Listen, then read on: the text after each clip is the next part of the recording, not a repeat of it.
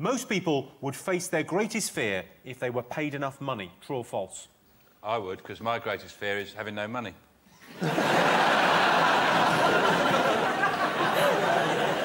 cannot argue with that. What's your greatest fear, Stacey? I'm scared of quite a lot of things, most things, in fact. Because you were on I'm a Celebrity, weren't you? Yeah, that was scary. What was the worst thing you had to do? I hated that truck thing they put me in, where, like, every cubbyhole had a different, like, bug in it, and you have to, like, open them up and then untie knots. I mean, and you'd think they'd put the knots a little bit loose for you, you know. You've already opened this cupboard. Some spider, cockroach thingy has fallen on you. So I was covered in bugs, and I was just like, I can't open the knots. Why? And then it, like, tipped over, chucked me out the back.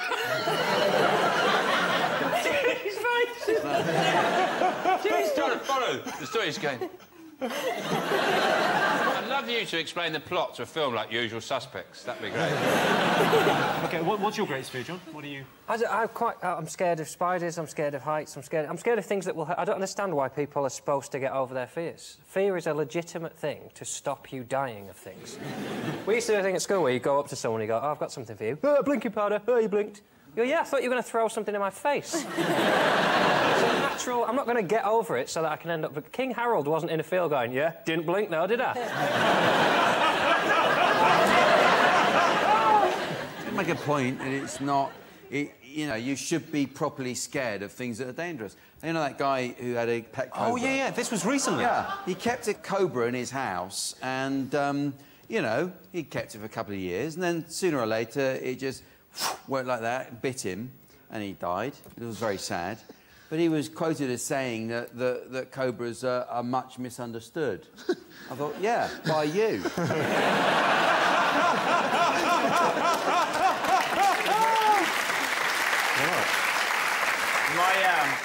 My friend worked for a while in the lion enclosure in Melbourne Zoo in Australia, and they've had several people, 3 people have tried to break in to talk to the lions in the middle of the night. Mostly, there's a religious man who's jumped in twice and he reads the Bible to them.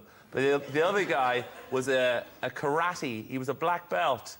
And when the next morning, all they found was his head. And there was a legal case afterwards to try and find out what had happened.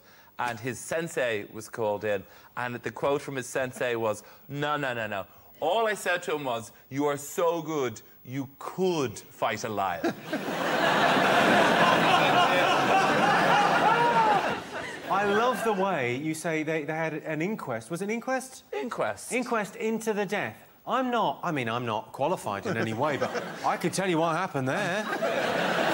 Lion go yum yum. Do you think the lion toyed with him at all? Said, oh, whoa, that's hard. What are you doing? You're a tough guy. What is this? Karate, is it? Never heard of that. Oh, stop. Ow, that hurts. OK, most people would face their greatest fear if they were paid enough money. True or false? Sean? What do you think? Definitely. Yes, OK, I think people definitely. would. We'll say definitely. You're saying true, you're saying... We think yes as well. Yeah, go on. OK, I can tell you the answer is true. 83% of people would face their greatest fear if they were paid enough money.